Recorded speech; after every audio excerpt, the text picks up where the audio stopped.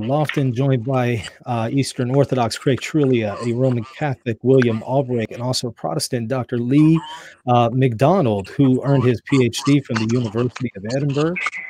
He also has a THM from Harvard University. He was the professor of New Testament studies and president of Acadia Divinity School. He's also the author of a book that's actually going to be on today's topic, the Canon. His book is The Biblical Canon, and the co-editor of it is The Canon Debate with Jason Sanders. Dr. McDonald, can you hear me? How are you? I'm doing fine, thank you. Excellent. It's great to have you. I know that we are having a little bit of technical issues there, but it's nice that you're able to hear us now. So I'm glad it's working out. Great. Thank you. Yeah. So we have talked about the canon several times on this show, but we've never spoken to somebody of your stature. So it's truly an honor. Let me go ahead and just get started by asking you this. When it comes to the canon, maybe can you just start off by defining what exactly is the canon? When we speak of the canon of Scripture, what exactly does that mean?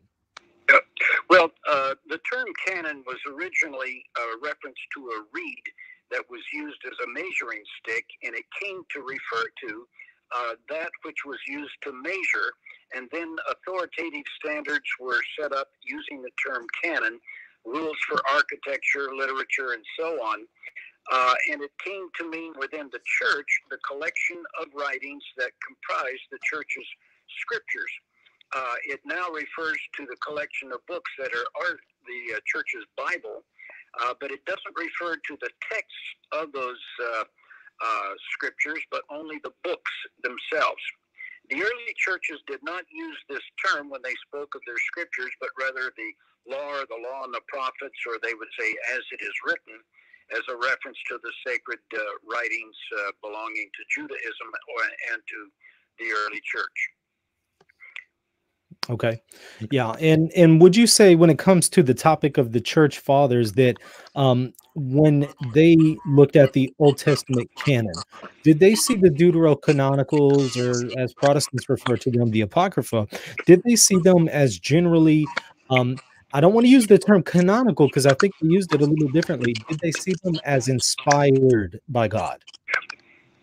Yeah, those that used them, many of the early church fathers did make use of them and made lists of sacred scriptures that included some of the Deuterocanonicals.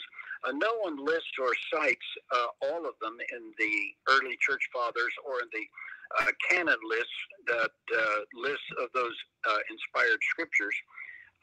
Which ones they cite varies from church father to church father, and I don't know of one church father that cites all of the Deuterocanonicals, but they didn't call them that at the time. They just, those that use them as scripture. The term Deuterocanonical, which is common in the Catholic tradition, that's a term that actually came in to being in 1566 following the Council of Trent. Before that, all of the words like Apocrypha, Deuterocanonical, Bible, canon, canonical, pseudepigraphal, those are all later terms that sometimes get in the way of the reality of the past because people didn't distinguish between them. And some of the pseudepigraphal and so-called apocryphal writings were looked upon as scripture by some church fathers, not all. Mm-hmm. Very few called all of the books, either of the Old or New Testament, scripture. There were always some that didn't recognize all of the books that we have in our Old Testament and in the New Testament. But that varied for several centuries in the early church fathers. But eventually that was ironed out by the Catholics at the Council of Trent, and later the Protestants, and the Orthodox Christians have never fully defined the scope of their scriptures. Mm-hmm. Right. And they use the Deuterocanonicals, and they don't call them just scripture like the others. They call them non-canonical holy scripture. Isn't that a bit of a tongue twister? Or they call them the readables, following Athanasius in the 4th century, his statement. But the church has never been fully agreed on the scope of its Bible. and especially in terms of its Old Testament. The Protestants follow the Jewish canon of Scripture but not the order. They have the same books that are in the Jewish Scriptures, but for their Old Testament, but they don't have the same order in them. But the Catholics and Orthodox use most of the what we call the Deuterocanonicals, or Protestants call them apocryphal books, but that's only the Protestants. The others use apocryphal for books that are totally rejected and sometimes spurious or heretical. Right, yeah. So we have to be careful when it comes to using the term apocrypha, because Roman Catholic and Eastern Orthodox, if they use that term, it's usually for a different set of books than a Protestant. That's correct. Apocrypha. Yep. Now, you bring up another distinction, non-canonical inspired text. So is it fair to say that a lot of the early church fathers made a distinction between that which was inspired by God and that which was canonical liturgically? To me, it seems they made a distinction between the two. Am I correct? Actually, that distinction doesn't seem to appear much before Athanasius, about 367 AD is the first to make that distinction, and then it continues on. And some church fathers, like Jerome, thought all of the deuterocanonical writings were rejected, and he treated them like apocrypha. But for the most part, though, the term apocrypha was used as a way of rejecting texts, but they didn't always reject the same. St. Augustine wanted all of the deuterocanonical books in his sacred collection, but Jerome did not, and Cyril of Jerusalem didn't. He generally followed Jerome in what he accepted, with a couple of exceptions along the way. Okay. And let me ask you one other question. Then I want to get Craig's thoughts, and also have him jump in here and ask any questions that he wants. Then after that, William, I'm going to come to you and have you jump in. Let me ask you this. When it comes to the Lord Jesus Christ, it seems that often when we read his words in the New Testament, we are reading his quotes from the Old Testament. They seem to come from the Septuagint. At least that's what the inspired author is putting into the lips of Jesus whenever he puts it in Koine Greek. It seems that when he quotes the Old Testament, it's the Septuagint version of the Old Testament on our Lord's lips. So the earliest manuscripts, to my knowledge, that we have of the Septuagint indicate that the deuterocanonical books seem to have been present in the canon of the Septuagint. So does that mean that Jesus perhaps would have accepted the deuterocanonicals as part of Scripture, being that he was quoting from the Septuagint version of the Old Testament? Well, number one, when Jesus spoke, he was not citing the Septuagint, but the writers of the New Testament cited the Septuagint when they told the story of Jesus. I think that's an important distinction to make. Jesus lived in an area where the language was Aramaic, and they would have read the Hebrew scriptures in the synagogue. And now some of the passages, as in Matthew, are clearly more related to the Hebrew, but some are also related to the Greek, which is the Septuagint. But it would be an overstatement to say that Jesus had the Septuagint as his Bible. But let me just add, there are writings that have parallels in the New Testament with the Septuagint, and they are citing deuterocanonicals. Hebrews chapter 1, verse 2 and 3 is citing Wisdom of Solomon 7:25, and Romans 2:4 is actually citing Wisdom of Solomon 11:24-25, somewhere in there. And Jesus actually gives the words. It's in Matthew 19, verse 28, where he speaks of the Son of Man coming, sitting on the throne of his glory. And that's found paralleled in Matthew 25, verse 31. The point of this is the only other place where that is found, those words, the Son of Man coming sitting on his throne of glory, is found in Enoch, in the parables of Enoch, chapters 47 through 62. So that's an important distinction. But Jesus didn't say, gee, I'm going to quote from the Pseudepigrapha now, or I'm going to quote from the Deuterocanonicals. There were fuzzy boundaries on the scope of the scriptures at that time. They were not fully defined. We have no listing of the Old Testament books in the time of Jesus. The earliest that comes about is in one rabbinic text that was rejected from being included in the Mishnah. It's called the Baba Batra 14b text, and it lists all of the books that are found in the Hebrew Bible. But that wasn't even accepted by the Jews, the rabbinic Jews.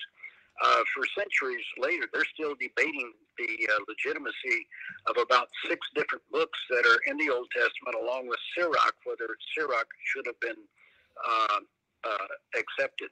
I don't know if I'm confusing you, but I want to make clear, we have no evidence that Jesus learned the Septuagint.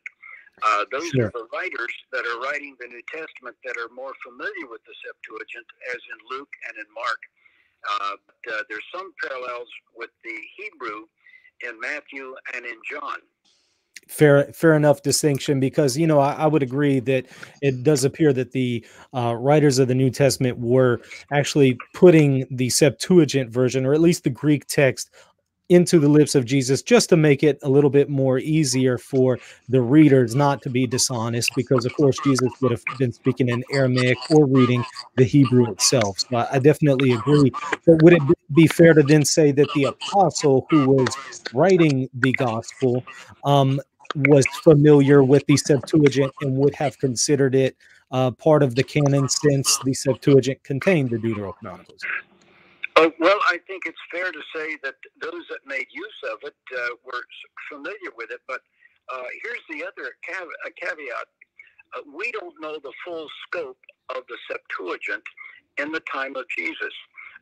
What we have in the current editions of the Septuagint that include the Deuterocanonical writings, we don't have one manuscript in antiquity that includes all of those. And so what was the scope of it at that time? We don't know. And the only thing that we have that has survived antiquity are the Christian copies of the Septuagint. And we know that they made changes in it from time to time. Okay. That was not unusual. Okay. Eric, I'm sorry, Craig, why don't you go ahead and jump in here with some of your questions and thoughts on the matter? Sure, and I'm going to apologize in advance because I'm going by my questions in memory, because I cannot open any other browser in order to stay on the show. So, Dr. McDonald, it's an honor to speak with you. I want to pick up on a document you just cited. You said it was a Mishnah document or something that had a Hebrew canon. What century is that from, and what did it include in it?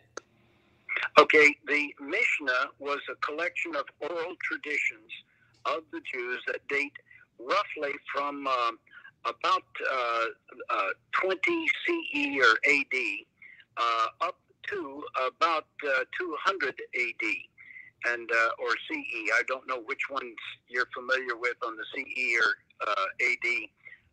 I will use AD unless you want to correct me. That's fine. But the Mishnah had 67 tractates to it, and some of those reveal a lot of the Jewish culture in the Palestine in the time of Jesus, but a lot of them don't. And some of them were produced after the destruction of Jerusalem in 70 AD, and some after the second revolt in the Bar Kokhba rebellion in 135. And so they're culminated Judah the Prince puts them together at about 200 to 210. And those were the sacred traditions that were cited. Jesus cites something like that, some of their traditions in Mark chapter 6 and 7. And when somebody wants to dedicate their money to the Lord so they don't have to take care of their parents, and Jesus condemns that, that was an oral tradition. Those traditions were amplified and explained in what's called the Talmud, that comes almost immediately after the writing of the Mishnah. They begin to not translate, but interpret those texts and added more scriptural references to them. So and that goes on from about the 3rd century through the 6th century AD. So from the Mishnah, do we have proof that there were deuterocanonical books that were accepted as scripture, and which ones would they be? Well, the only one that comes out in the Mishnah and in the rabbinic traditions is Sirach. And they have questions about the legitimacy of Ezekiel because its scope of the temple and the tabernacle does not coincide with what you find in the law. So some of the Jews rejected that, and then there's a famous rabbinic tradition where one man had 50 barrels of oil staying up all night long using oil for day after day after day to try to reconcile Ezekiel with the law. And then Song of Songs is questioned, Esther is questioned, Ezekiel, I mentioned Ezekiel, Ecclesiastes is questioned, and Sirach is questioned, and that there's 6 of them that go on for quite some period of time among the Jews. The rabbinic tradition from the 2nd century, about 180 AD, is the Baba Batra text that I mentioned to you. It's called a Baraita. It's an external text. It was not included in the Mishnah, though it was written about the time where it could have been, but it wasn't popular enough to include it. And as late as the 4th century, Jews were speaking of, in 5th century, the law and the prophets, not the law of the prophets and the writings. That's more toward the 6th century where it becomes common. Now, I've heard a lot of debate over what scriptures were laid up in the temple. St. Augustine talks about it. It's kind of referred to in First Maccabees. And some apologists will say, we know what's scripture and what's not, because what's really scripture which was laid up in the temple. Are you aware of any known list of what was in the temple before destruction? Yeah, Josephus lets us know that when Titus came in and destroyed Jerusalem, he was given the privilege of taking something from the temple, and also he wanted to have his closest family and friends freed from any persecution, and that was granted by Titus, the Roman, who became the Roman emperor. And what scriptures he took, we don't know. He took them to probably to Rome, as you read in his life story.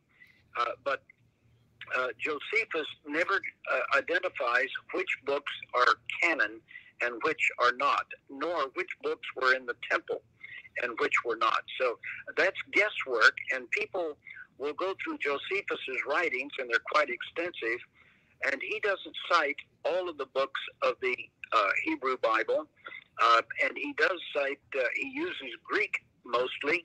Well, his writings are all in Greek, but he also seems to cite with a similar authority the Maccabees and Sirach and Wisdom, and the letter of Aristeas he seems to think is an inspired text. The letter of Aristeas dates about 130, and it talks about how the law was translated from Hebrew into Greek. So the antecedent of the Greek was a Hebrew text, but was that text kept in the temple? According to Aristeas' legend, probably it was all from the kept in the temple.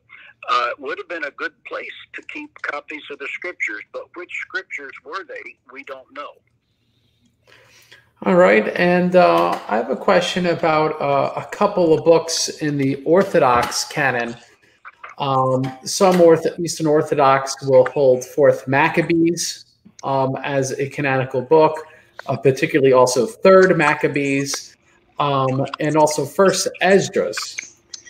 Why is there a difference between East and West in these books? And in your view, why were these considered scriptures by Eastern Orthodox?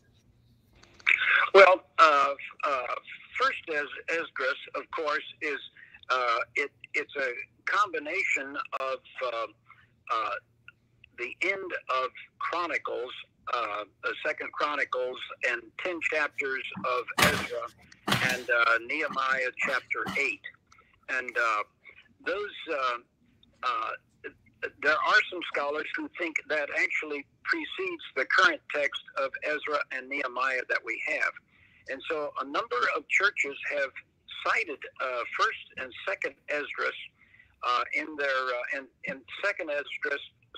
Some portions of it are for Ezra, and some are called Third Ezra, and the for Ezra part that, and it's a bit confusing to lay people, so I hope they will bear with me here. The for Ezra is technically 3 Esdras, and it's cited in the Russian Orthodox text, and in fact their Old Testament ends with that. I made the mistake when I was in Moscow a year ago saying that their Bible ended with Daniel, which is true for the Eastern Orthodox, but not the Russian Orthodox. I may have forgotten a part of your question, but your question is difficult to answer. It is found in a number of the surviving manuscripts, in the Greek manuscripts, and in a couple of others besides. But Esdras and the Maccabees, Josephus cites the Maccabees almost as if it's an authoritative text, and there's no way for us to understand much of the intertestamental period without the Maccabees, First Maccabees especially. But he cites it, and many of the church fathers accepted it as scripture, but not universally. The church fathers are all over the map on the acceptance of First and Second and Third and Fourth Maccabees. The Orthodox, some of the Orthodox and the Oriental Orthodox, that would be Syriac, the Coptic and Ethiopian Christians, and the Armenian Christians, they were much more friendly toward Third and Fourth Maccabees. But most of the Orthodox and the Catholics accepted First and Second Maccabees. Now, why is there a difference between East and West on those books? No, and you are. Is there any particular reason why the East is more expansive than the Western tradition? Could you say that again? The East what?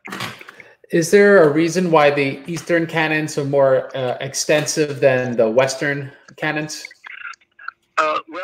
Interestingly, the Eastern Orthodox, the Russian Orthodox, and the Oriental Orthodox, that's all in the East, they never identified their canon like the Catholics did at Trent.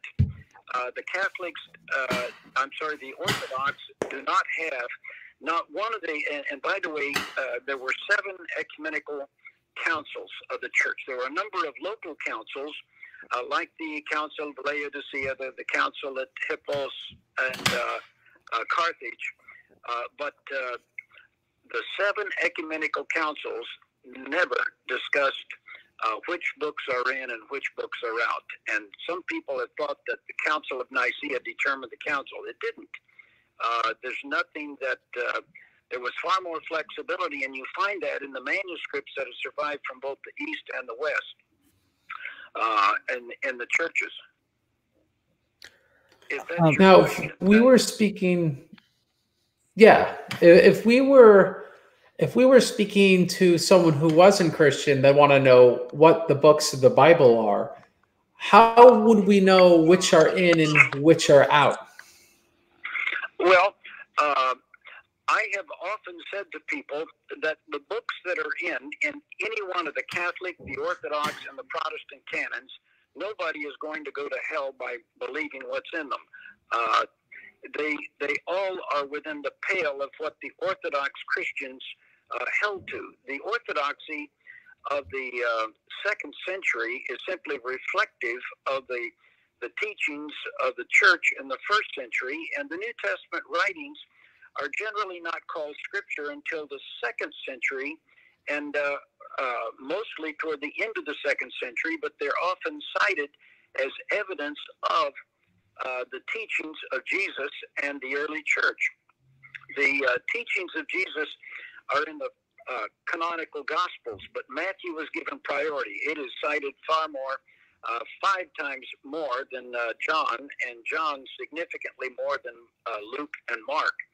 But in the second century, there's just a few faint references to the Gospel says, as in Ignatius and also in the Didache, but those texts are not called scripture much before the end of the second century. And by the end of the second century, the 4 Gospels are found in Irenaeus as scripture, and but he doesn't give a full listing of the rest of the books that he thought were scripture.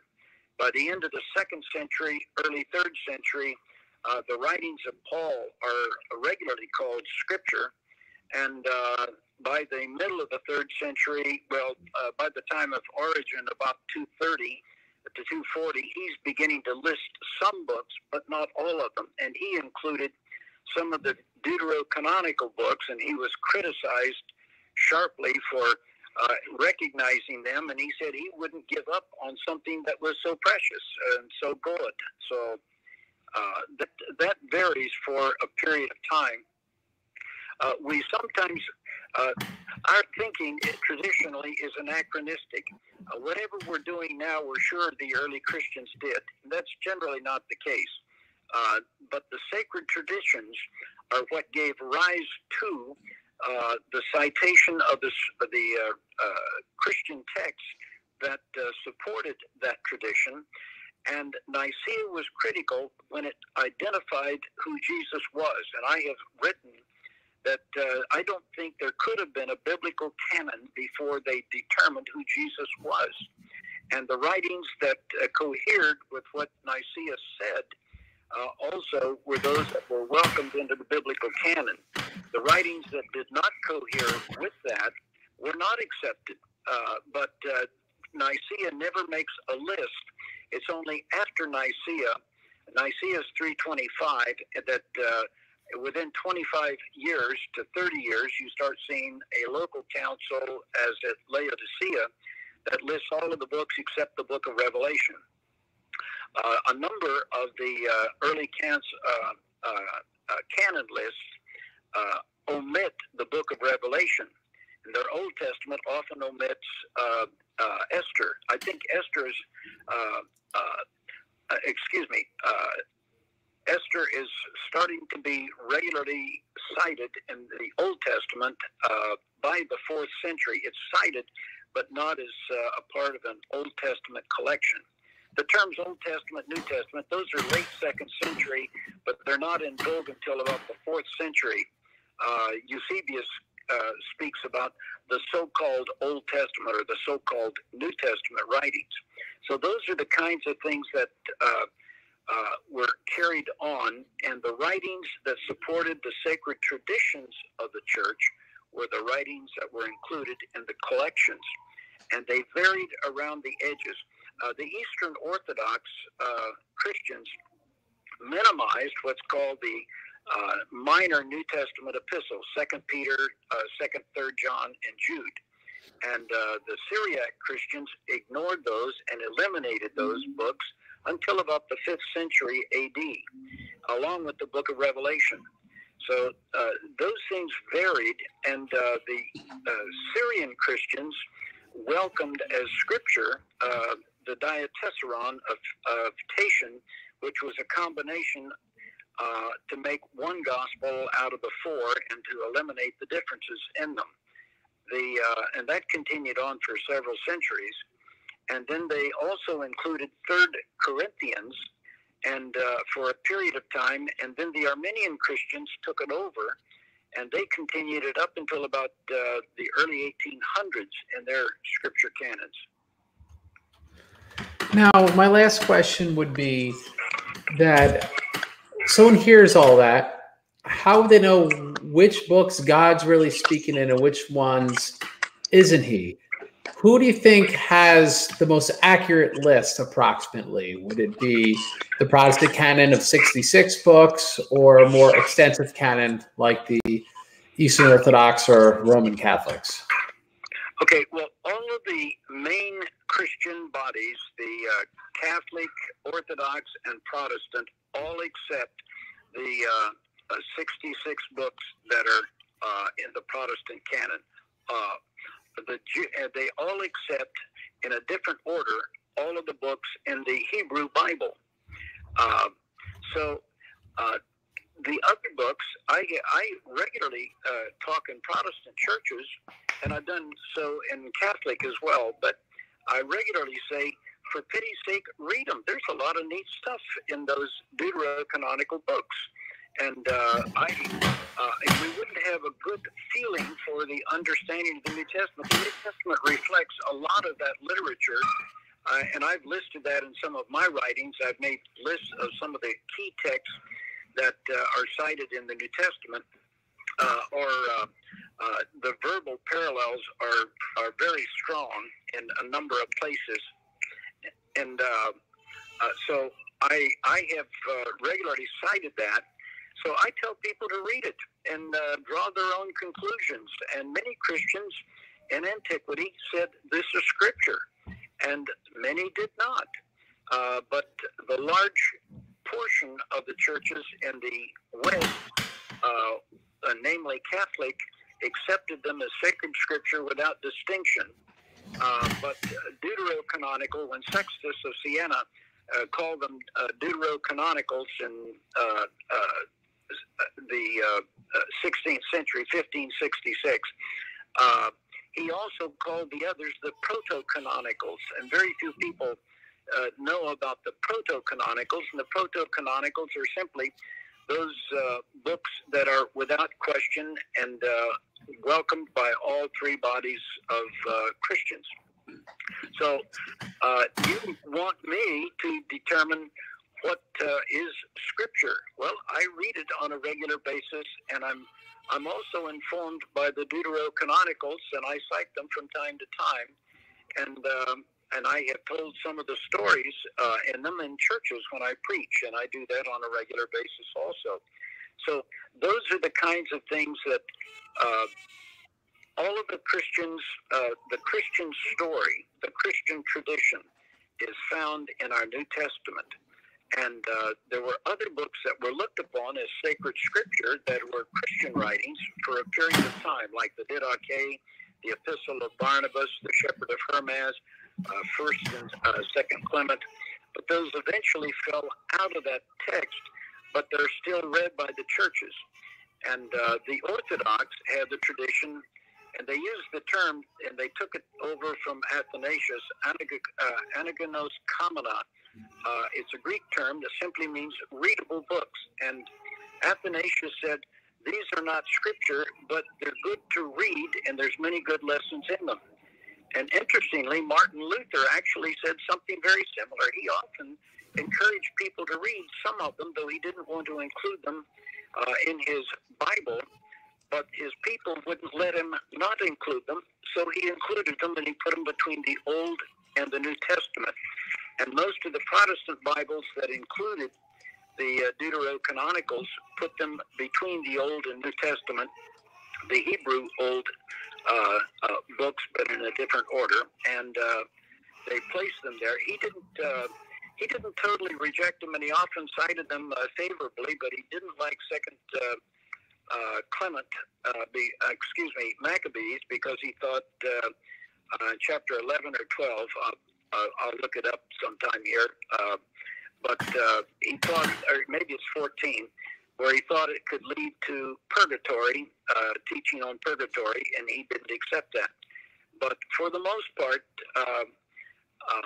the Protestants welcomed the earliest King James Bible had the apocryphal books in it. and in the place where Luther had them between the Old and New Testament. And then they went out of season in almost all Protestant Bibles in the early 1800s, and then they started coming back about the mid-1950s with the RSV that was translated, and it used them and it placed them between the Old and New Testaments. So, in short, it sounds to me we have the greatest confidence in the Protestant canon, the 66 books, and it's possible that God inspired the other books. We just don't have the same level of certainty. Well, interestingly, you raise a good question with the term inspired. The early church did not limit inspiration to books. And you'll find in the New Testament where someone was inspired or led by the Spirit, and I cannot distinguish being led by the Spirit and being inspired. And the early church didn't make a distinction there either. Pretty much everything that was believed to be true was believed to be inspired. And not all of the writings believed to be inspired were called Scripture. And so that was a part of the confusion for us in the early church, but it wasn't the confusion to them. We packed the term inspiration with all of our more recent and more modern ideas of what inspiration is. But the early church, if it was true, it was led by the Lord, and it was that which was true was inspired. If it was speaking about the things of God and the will of God and so on. So I don't know. I'm not trying to skirt your question, but how do I know? I've read the New Testament, the Old Testament regularly, and I find texts that I've read 20, 30 times before, and all of a sudden something else comes out of it that I'd never seen before, and I'm blessed by it, and I teach it and I preach it. So I'm okay with that. I read the Bible that I normally make use of is the NRSV, but I've been asked by people in different churches, Presbyterian, Lutheran, Methodist, Baptist, and so on, what's the best Bible to read? And I said, which one blesses your heart the most? And which one do you like to read the most? And they'll tell me, and I said, well, then keep doing it. I don't think you'll go too far afield. The most popular Bible with Protestants today is the NIV.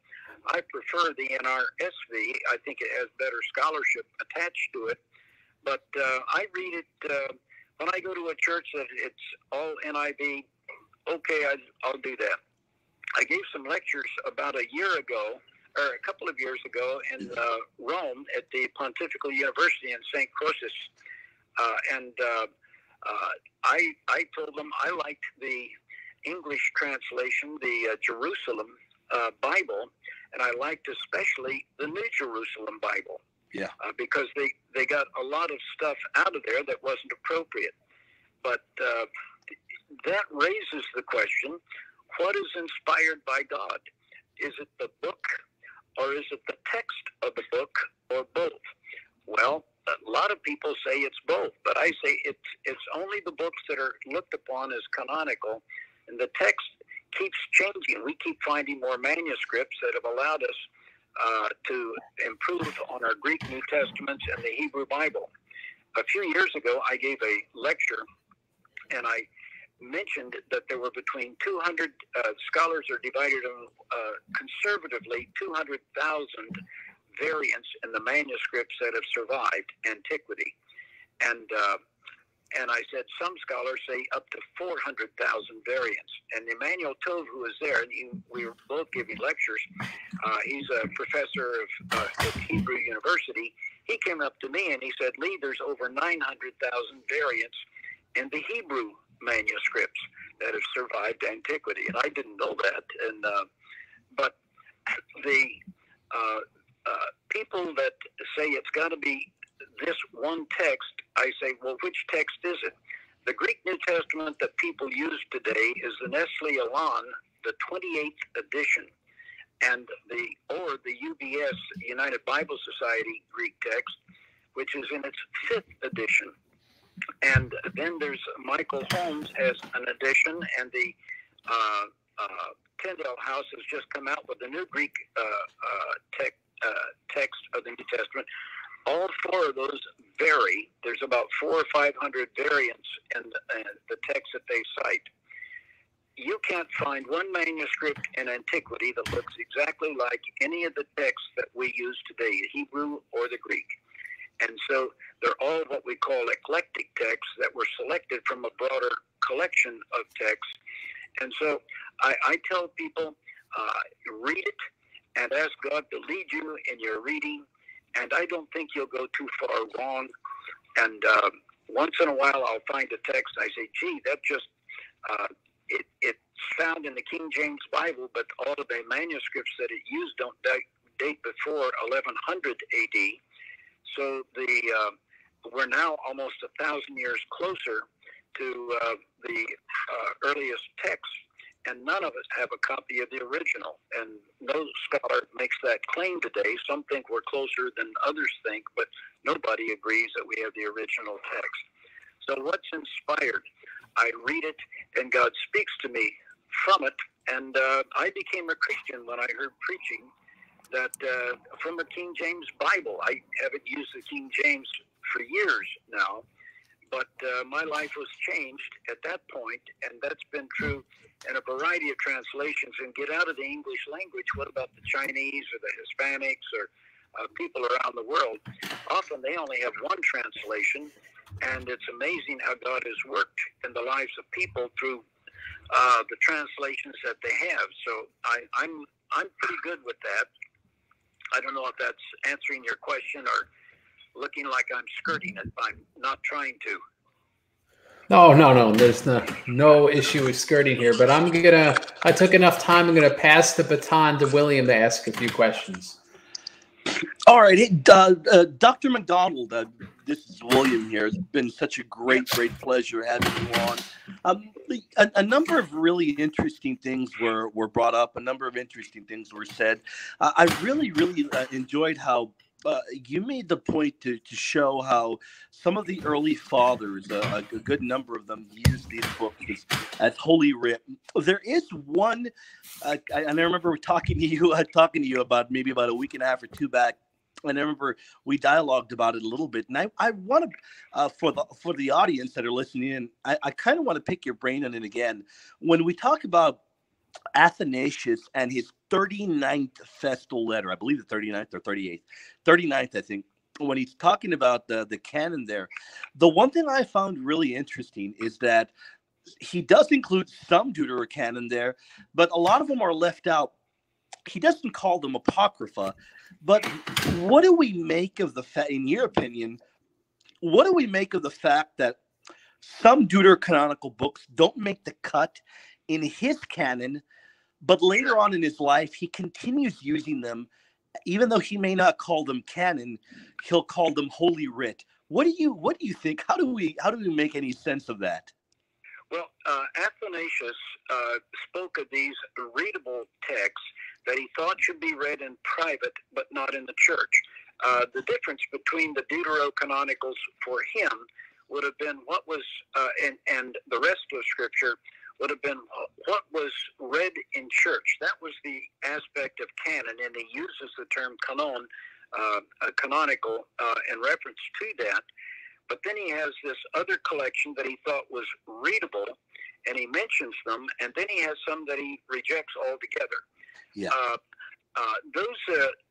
I don't know of any church father that lists all of the deuterocanonical books that you'll find at the Council of Trent. They vary, and a part of it is just think about manuscripts. We only have out of 5,740, and it's going to be 50 before long, manuscripts, New Testament manuscripts. We only have about 50 that have the whole of the New Testament in it, and you have to go to about the year 1000, it's 980-something AD, when you get all of the books of the New Testament and no others in the same manuscript. And of all of the other books, there's only about 50 of them that have like a complete New Testament, but by complete, it's complete in the minds of the people that made it, and they often would leave out the book of Revelation or some other text. So did Athanasius was one of the most brilliant scholars of his generation, and did he list all of the ones that he thought people should read? Maybe he chose the ones that he thought were the best among them. But others after him thought a broader collection would be useful. But he distinguished them, but he still thought that they had value to them. But nobody is talking like that in the 2nd century or the 1st century. Yeah. The notion of canon is just canon as a collection, a fixed collection of books.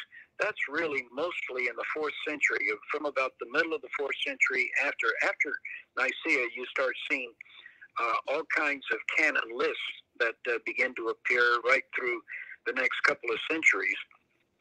And you don't have regularity in the books that are included, but also the technology of the books. It's not possible to put all of the books of the Old and New Testament in one volume until about the middle of the 4th century due to the technology of bookmaking, the codex. The bookmaking process was very slow, and even when those with better advantages could make a manuscript that included all of the books of the Old and New Testament, about 1,600 pages. That's 4th century, but when that came out, it's like a Ferrari that has been put on the market, and everybody can see it, but nobody else can afford to own it. And so local congregations seldom had most of the books of either the Old or the New Testament. They seldom would have more than one gospel and more than a handful of Paul's letters and some of the other, maybe a few of the others. In the first 5 centuries, that's typically so. You don't find any translations that have all of the books of the New Testament or the Old Testament in them. So that's going to vary for a period of time. Even when lists are made, the practicality of what the local church had and used as scripture, they didn't have what you and I have today. And we sometimes think, well, gee, they must have been thinking just like we do because they liked all the Deuterocanonicals. They didn't even have all of the canonicals, the proto-canonicals in their Bibles. They didn't have a Bible. And the term Bible is actually, it starts to be used for a fixed collection. Jerome mentions the text. He uses ta biblia, which means books, and the plural there, biblos is book, and biblia is books. It begins to be a formal term for the collection of sacred scriptures about the 9th century to the 10th century AD. And so most of the people didn't have a full collection of those until you get to the Paris Bibles in the 11th, 12th century AD. And the Paris Bibles are in Latin, and they include most of the Deuterocanonicals that we have that were found in the Council of Trent. Yeah, but that was such a fantastic answer. I greatly appreciate that, Dr. McDonald. I'm curious, hopping right back on over to Athanasius real briefly before I ask another question. When we talk about his readables, I'm curious what your opinion is. Would you be of the mindset that, I'm not sure if you said this earlier, would you be of the mindset that those readables were indeed also viewed as holy writ in Athanasius' mind? No, I wouldn't say that, because he was the first one to distinguish those writings from holy writ. But having said that, he saw their value, and especially some of them for the new believers. And they could be taught and they could be read privately, but they didn't read them in Scripture. I see. You know, interestingly, the Orthodox Christians today, all of them, accept all 27 books of the New Testament, but none of them ever have the book of Revelation in their liturgy. They never read it in church. Why? I've shown that in some of the Protestant liturgies that go on, and I haven't checked all of the Catholic liturgies, but they all say it's scripture, but nobody wants to read it. And it's not an easy book to read, but people have their favorites. I traveled around for a number of years speaking on the forgotten books of the Bible, and I stayed with the New Testament books for most of that time, but I got into some of the Old Testament books. And I remember a woman saying that she never read the book of Hebrews because she couldn't get past chapter 1 or 2 and understand anything. And she just needed somebody to help her understand some of that, and it has a lot of Jewish background. And another, I jokingly said to a scholar who's written a very fine commentary on Leviticus, I said, I liked your book on Leviticus so much I stopped reading it in the Bible. Well, we all had a good laugh. But there's some books that are harder for Protestants and Catholics and Christians to understand from the Old Testament than it is for Jews who have a better feel for the culture in which it was written. Yeah. I'm not ready to throw any book out of the Bible. I was recently asked, is there any book that didn't make it into the Bible that you would like to add?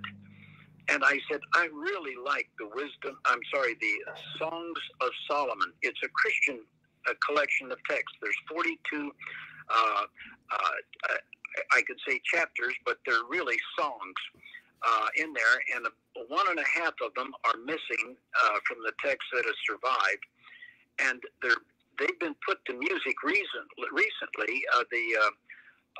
The songwriter for Barbra Streisand and Neil Sedaka put them to music, and they're absolutely drop-dead gorgeous. And I find myself singing some of them now and then, and I said, I'm moved by that. And a friend of mine, James Charlesworth, who translated them for the production of that work, and I've written on the work on how the Odes of Solomon were used in early Christianity, and they were even called scripture by Lactantius up into the 4th century, and then they dropped out. I kind of like those, and I wish they hadn't dropped out. And there's some books that are much more informative about the faith, like the Didache, that I enjoy more than 2 Peter, I confess. So I'm open to God speaking to me through individuals. We sometimes think of the writers of the New Testament, those are the only ones that God ever inspired to do or say anything. And I think that's an overstatement, and we need to be a little more careful. The Spirit of God didn't depart from the church at the end of the 1st century after the book of Revelation was written. And so I think the church did some remarkable things in its history. I think it made some terrible mistakes at various points of its history, and that's why it's important for us to know that so we can avoid some of the same mistakes they made. And I've seen some of those in my own church tradition, Baptist, who ignore church history. They think the Spirit of God departed at the end of the 1st century and came back when Martin Luther showed up. And I said, if you have that view, you're going to make a lot of mistakes that you don't know the early churches made, and you can't learn from their mistakes if you don't know what those mistakes were. But they also did some good stuff, and we could emulate that, and I find a great deal of value in it. Great reply there, Dr. McDonald. I do want to ask you one question that I think the audience would really like to know your opinion on. It's kind of like a two-parter, and it connected with the other. For one, do you agree with what Trent says in regards to the canon? And connected to that, does the canon of Trent, in your opinion, line up with any or with all ancient canonical lists in the early councils of the 4th century? The answer is no, not in all of them. The Council of Trent is quite reflective of what you find at Hippos and Carthage. The one at Hippos is lost, but it's repeated in Carthage in 397 and 416. But I don't agree with the statement at the Council of Trent that if you don't agree with this list of books, you are anathema, because that would eliminate the Orthodox Christians and some Protestant Christians. And I'm not ready to send anybody to hell because they don't agree with that list. Is that list inspired? Well, almost all of the councils say that they were led by the Spirit, but then subsequent councils will counter some of their earlier statements.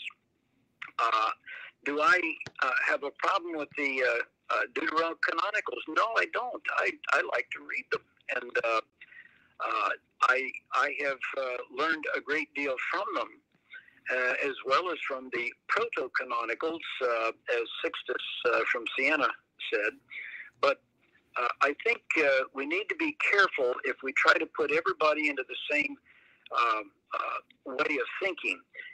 If Trent is absolutely right, and if you don't accept Trent, you're anathema, then you got a lot of Christians in the world, millions and millions of Christians that would be going to hell, and I have a problem with that. Thank you very much. What makes us Christian is the acknowledgement of Jesus Christ as our Lord and Savior, that he died on a cross for our sins, was buried, and raised again. And I believe he's also coming again. And there's a lot of eschatology that who in the world knows, and I don't. And Jesus said it's not for you to know the times or the seasons. So I will acknowledge that part, but just to say there's a better day ahead than has been behind us. And heaven, I believe in that. Those are the kinds of things that I think.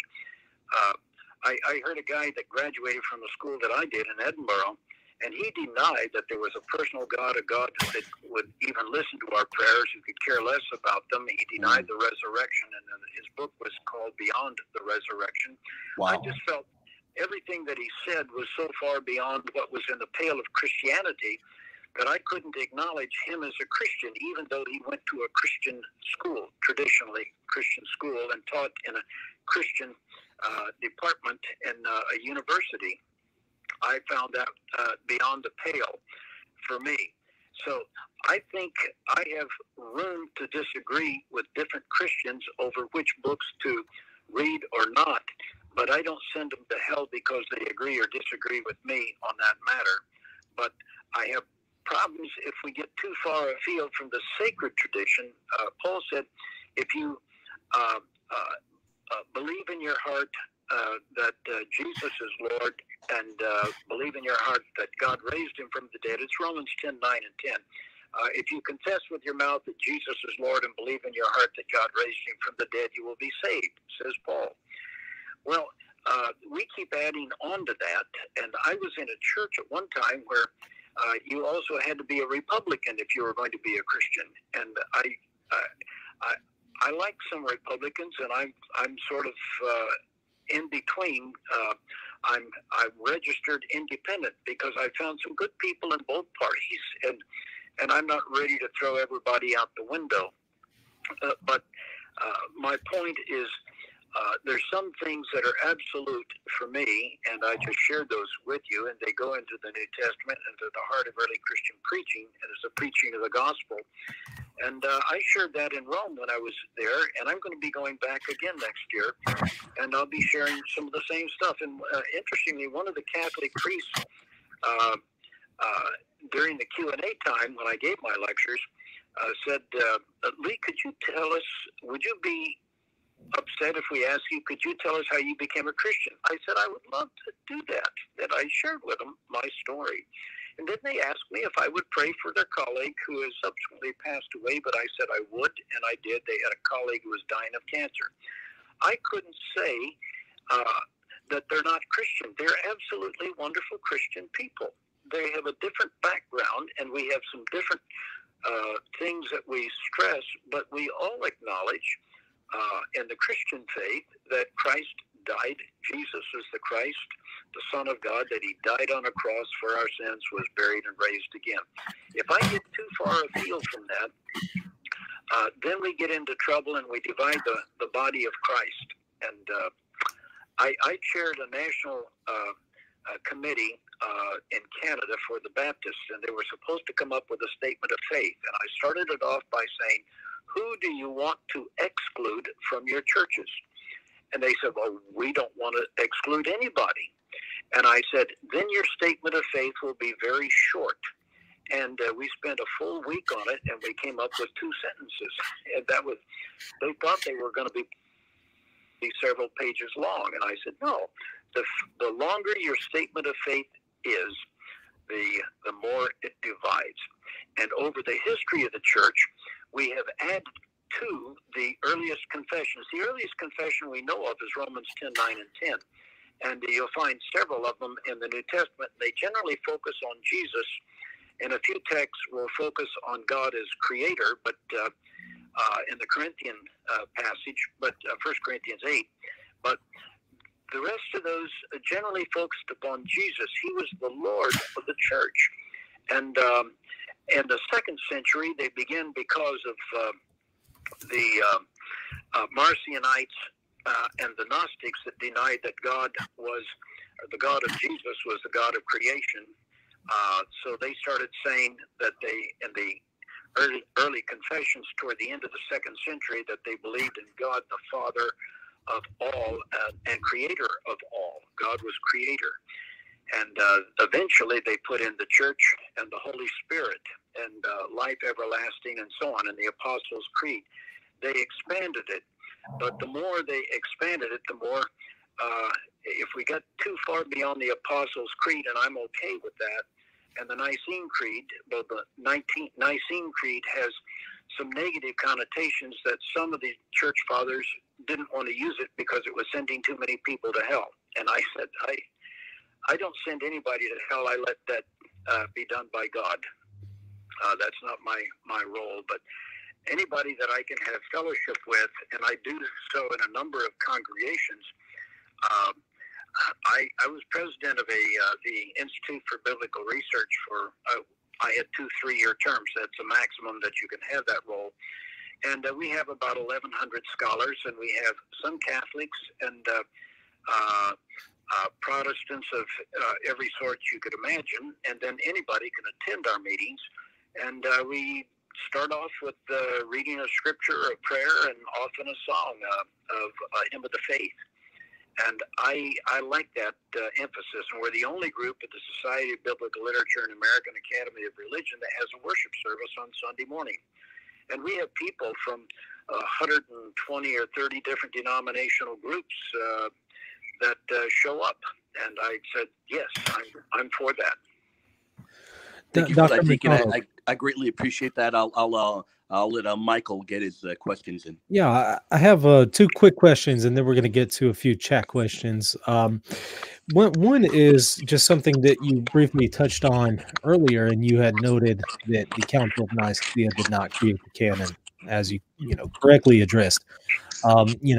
I'm not Can feeling you it. say that again? It broke up just a little bit. Sure. Yeah, I think you had mentioned something to the effect of that the Council of Nicaea had nothing to do with the formation of the canon, contra the Dan Brown, novel that's out there. Now, my question is this. I was reading an epistle from Jerome quite a while back, probably 8 years ago, so I don't even remember which one it was, but he mentioned in there that the Council of Nicaea had determined the canon, and I haven't been able to find anything, obviously, from the Council of Nicaea itself that had anything to do with the canon. Where did Jerome get that from? But I think it's the implications that you start seeing. Jerome, of course, is at the end of the 4th and early 5th centuries. He began to see that the Council of Nicaea determined who Jesus was. And that was the critical issue that was dividing Christians, and it separated the Arians from them. Not all Christians, or those who call themselves Christians, followers of Jesus, whichever term you want to use, they didn't all say exactly the same thing on the identity of Jesus. And you'll find Jesus as a spirit, as a God-filled human being, as something of both in the 2nd century, but they get that straightened out. And most of the early heresies in the 2nd century are focused on the identity of Jesus. And so They tried to get those settled, and by the time of Nicaea, but there's nothing in the Council of Nicaea or in any ecumenical council that lists the books that are in and those that are out. Sure. Hey, Mike, if I can make a brief comment, I think around the same time, Constantine commissioned something like making 30 different Bibles. For example, they include First Clement as one of the books. So maybe that was something Jerome was thinking about too. Yeah. That's something that came in my mind. And I think some have speculated. I want to say Codex Sinaiticus was maybe one of those Bibles that he commissioned, if I'm not mistaken. That or Alexander. Okay. He asked Eusebius to put together 50 collections and what we would call Bibles. And it's possible that Codex Sinaiticus and Codex Vaticanus were among those, but they're very fragmented, and you drop off, you don't have the pastorals or anything after Hebrews, the middle of Right. Hebrews, in that, well, not the middle, it's chapter 9, verse, 23 or something like that,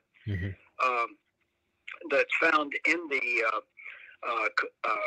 Codex Vaticanus, and then the front end of Sinaiticus is missing, and we don't know for sure everything that was in it, but it does include the Epistle of Barnabas and the Shepherd of Hermas. So those writings are late 4th century for both of them. I put Vaticanus earlier than Sinaiticus, but some of my scholarly friends and textual critics put Sinaiticus earlier, and I put it a little bit later than Vaticanus, but we don't know if those are the copies. They surely, the 50 copies that Constantine, the Roman emperor, had Eusebius put together would have had quite an influence, not only in the surrounding areas of the new Rome, Constantinople, the city of Constantine, but throughout a number of areas. But they weren't universal.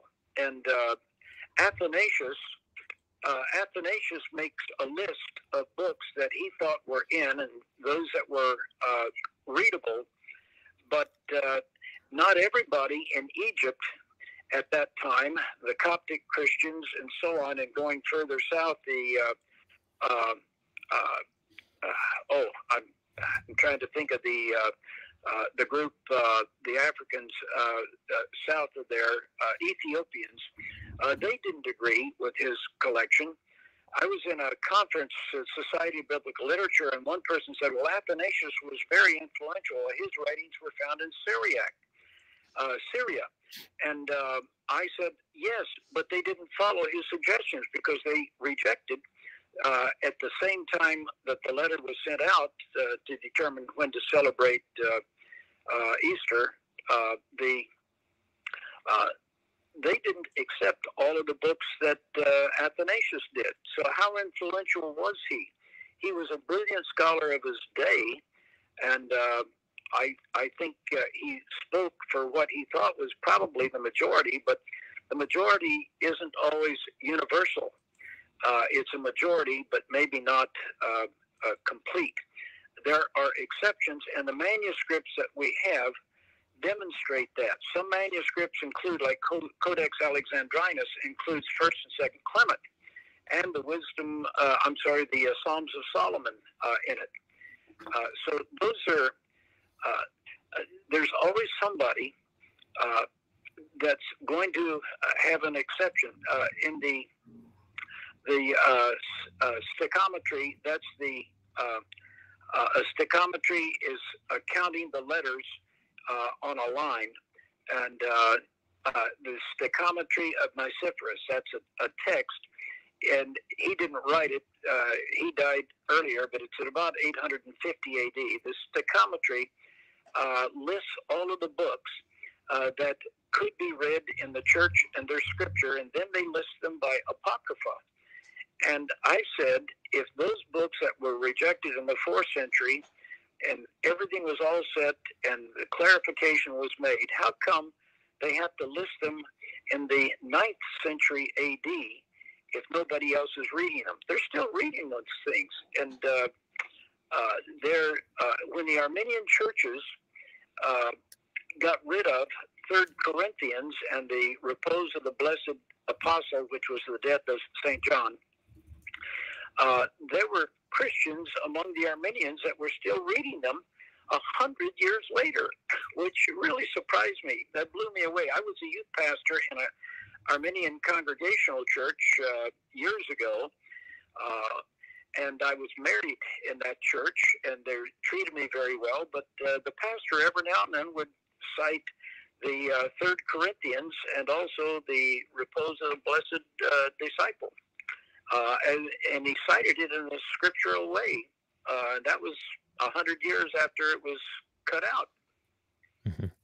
Well, Dr. McDonald, I have one last question for you before we go to some chat questions, and it looks like there's quite a few of them. So I'll make this just very brief. You were mentioning the NA28, the UB5, and your preference for an eclectic text when it comes to New Testament and Old Testament, I suppose, textual criticism. Would you put any favor, or let me just back it up. What are your thoughts on CBGM, the coherence-based genealogical method? Have you looked into it much? Is there anything there, or do you think that the NA28 and UB5 would still take preference over that method? Well, I'm not a textual critic, number one, Mm-hmm. but I've looked at the Nestle 28th edition, and there's almost 500 changes to it in the Michael Holmes that Society of Biblical Literature espouses, and more so in the one at Tyndale House has. And it's mostly almost exactly like the UBS 5 United Bible Society 5th edition, but again, I say you can't find one manuscript in antiquity that looks exactly like that Bible. Sure. That Greek New Testament. And whichever one that you want to use, they're all eclectic texts. And the scholars say this portion over here was probably incorrect in this manuscript, but we see 10 other manuscripts that have it differently, and we're going to go with those 10. Mm-hmm. And one of them is much earlier. So those are the kinds of things that are done. I think we're pretty close to what the originals were, but none of us have the originals. And I've often said to folks who held to verbal plenary inspiration, that means all the words, and plenary is the whole of the New Testament. Every word in it is exact and inspired of God. And I say, well, which text do you have in mind? Was it the Nestle Elan? Was it some of the earlier ones? Was it P45, P46, some of the papyri? We don't have any manuscripts that survive that have all of the words of the New Testament as we have them. So that's the kind of thing that I look at, and I say, I think God inspired the scriptures, and they work when I preach them and when I teach them, and I've seen lives changed from them. But do we have the exact words? Probably not. If we had the exact words of Jesus, Matthew wouldn't disagree with Mark and Luke, and John wouldn't disagree with the others in the 8% that overlaps in Gospel of John. But I think we got enough of Jesus to make a pretty strong statement about who he was and what he thought and what he did and the kinds of miracles that he performed. And from the New Testament, do all of the books cohere completely? I don't think so, but I think the message comes through loud and clear. Yeah. Okay. Looks like our first question is from CS. He asks, what do you think of the Dead Sea Scrolls? Does new scholarship ever make you rethink your theological beliefs? If so, do you have an example? Do I ever think what? Well, he's asking, what are your thoughts on the Dead Sea Scrolls? Does maybe the new scholarship on the Dead Sea Scrolls change any of your theological beliefs? If so, maybe can you give an example? No, actually, the Dead Sea Scrolls affirm a great deal, and there are several scholars that have done a good deal of work, and I'm quite familiar with some of the leading Dead Sea Scrolls scholars, Timothy Lim, John Collins. He and Craig Evans and I have a book coming out, and also Emmanuel Tove and several others. They have shown parallels between the Dead Sea Scrolls and the writings of the New Testament. And the parallels aren't dependence. The New Testament writers didn't depend on the Dead Sea Scrolls, but they had a shared culture that was current in the time of Jesus. And they overlap the time of Jesus.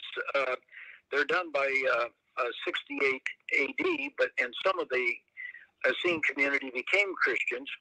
But that they show us also the fluidity. I'm writing a thing for some Jewish scholars right now. I've been asked to write on the fluidity of the Hebrew Bible in its early stages of formation. And the best example you have are the Dead Sea Scrolls. And now it used to be there were they thought it was 900 manuscripts, but now they think it's closer to 1,000. Just over 200 of those are the biblical books, and 700 are the non-biblical books. So the formation of the Hebrew Bible is a little bit different, and it reflects. You had fragments of Enoch, first Enoch, found at Qumran, and Jesus, as I shared earlier, is citing from. Well, he's using a phrase. Whether Jesus ever read First Enoch, we don't know, but First Enoch was fairly well known, probably written somewhere in Galilee, but that's one scholar's opinion, Jim Charlesworth. That was just the oral traditions about some of those writings were circulating in Palestine in the time of Jesus. And you see some of those that are found at Qumran, and some of the books that are the Deuterocanonicals, there's a couple of them that were found at Qumran. There might have been more. If we find Cave 12 was found, but it had been robbed. But if there's a Cave 13 out there somewhere, or a box of manuscripts in a library or a museum in some library or museum in Europe, and there's a number of boxes of manuscripts that have never been tallied, registered, or anything that scholars are working through. There's some that are found in Berlin, and they found another gospel a few years ago in a museum in Berlin. So those kinds of things, there's likely going to be something else that comes up. But the Dead Sea Scrolls are very critical in showing us the status of the Hebrew Bible at that time. There was no Hebrew Bible, and there's no listing of these books are sacred and those aren't. Though clearly the Torah scrolls were the Pentateuch scrolls were the most popular, and found at Qumran, along with Deuteronomy and the Psalm scrolls. Those are the three most popular scrolls at Qumran. And interestingly, the books cited most frequently in the New Testament are the Torah, Deuteronomy, and the Psalms. Let me back up and add Isaiah to that. And those are also the most frequently found in the early church fathers. So there's considerable overlap. People have said, scholars said years ago, why do you only find those four major manuscripts? Those are the most frequently cited in the New Testament. Well, they're also the most frequently cited by Jesus and the most frequently cited at Qumran. Yeah. So I don't know if that's helpful, but I don't find it to be a problem. And there's in 4QMMT, there's a text that clarifies Matthew 11, where John's disciples come to Jesus and they ask him, are you the one who is to come, or should we look for another? And he says, the lame walk, the blind see, and the dead are raised. Yeah. That very text is used at 4Q 521 is the text.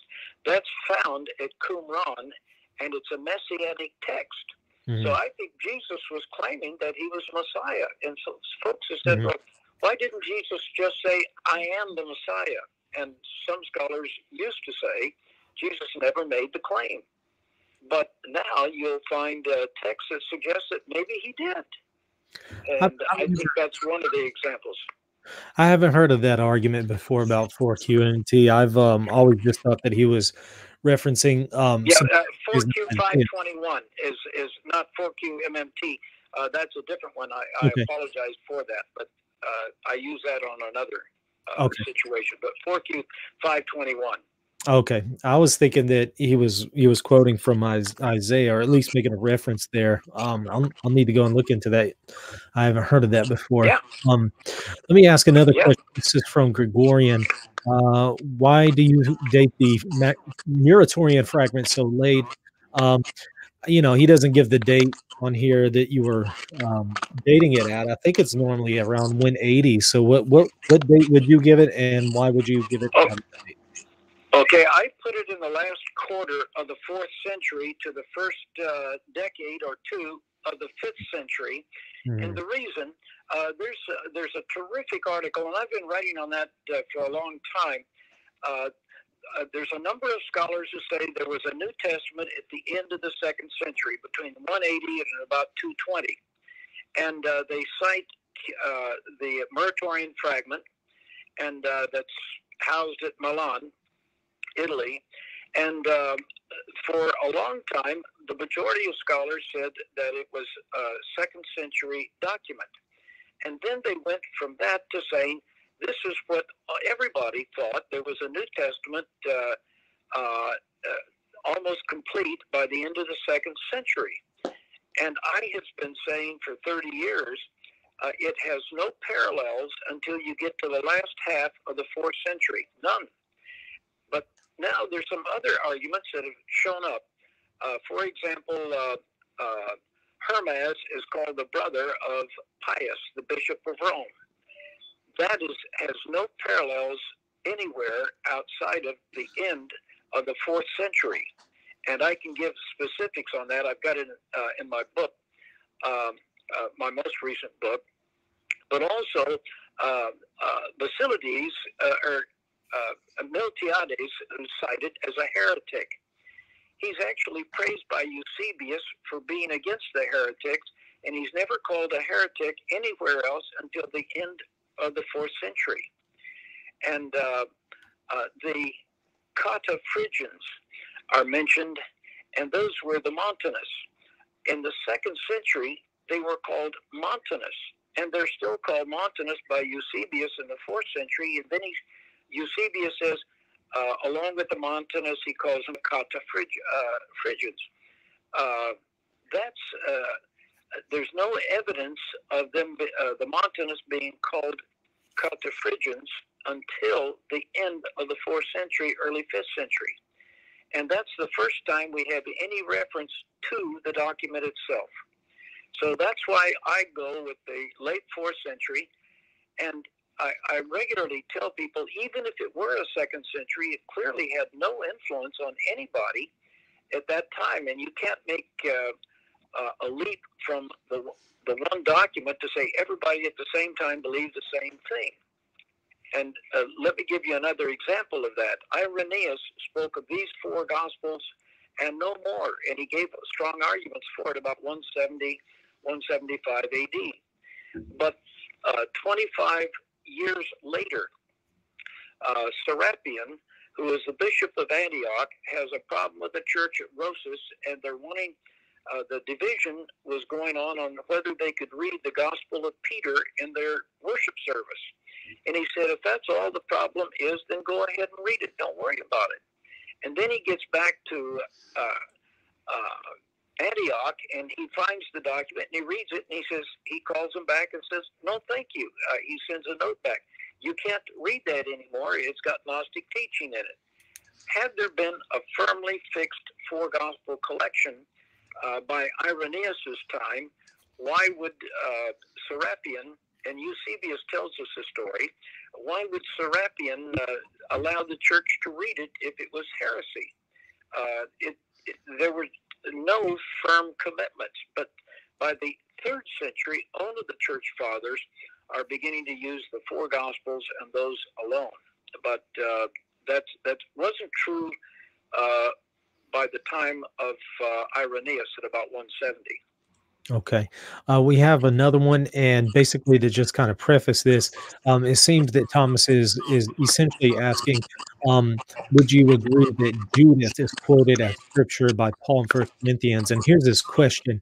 Do you agree that Paul irrefutably uses Vulgate Judith 8:24-25 as scripture in 1 Corinthians 10:9-11, especially with verse 11 in conjunction with Romans 15:4? So essentially, again, would you say that here in 1 Corinthians 10, he's quoting Judith, Vulgate Judith, as scripture?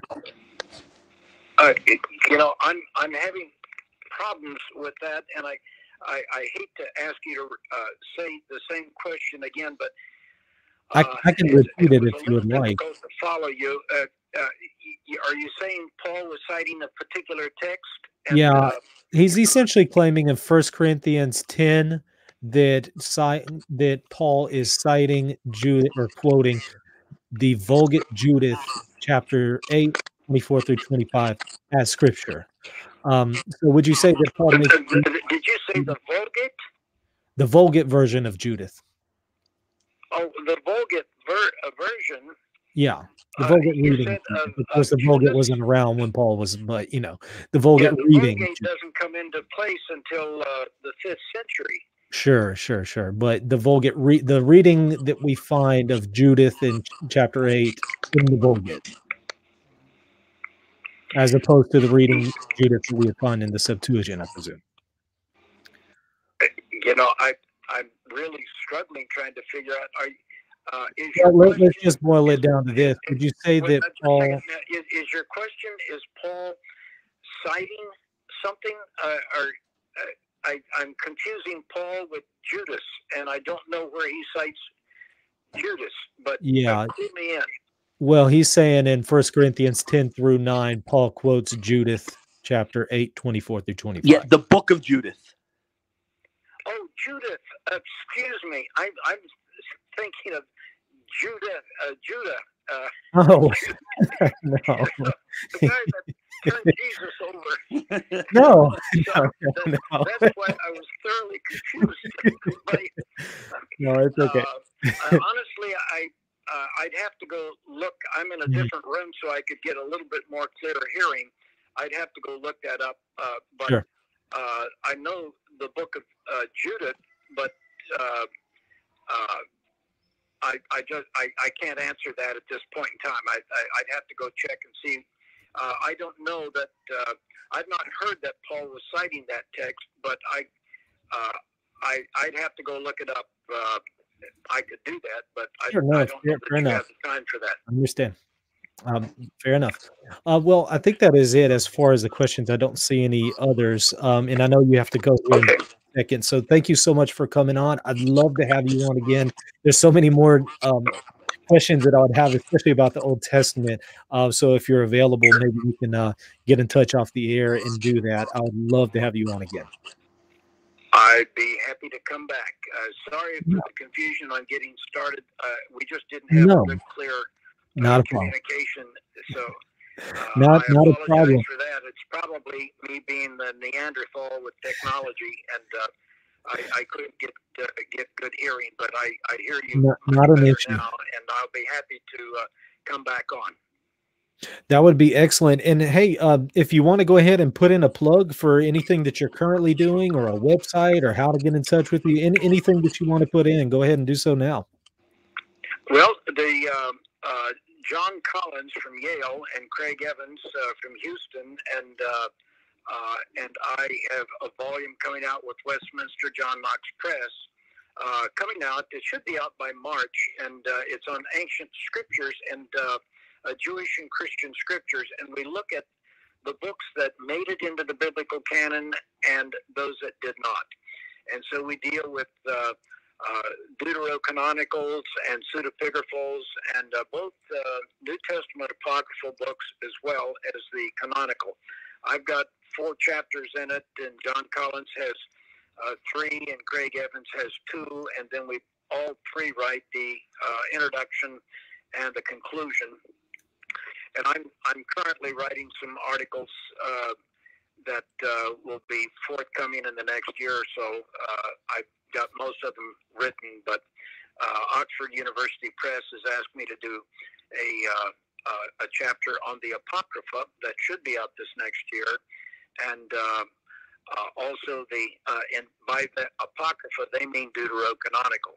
And so I always have to clarify that, and I don't use Apocrypha in my article, but I use deuterocanonical.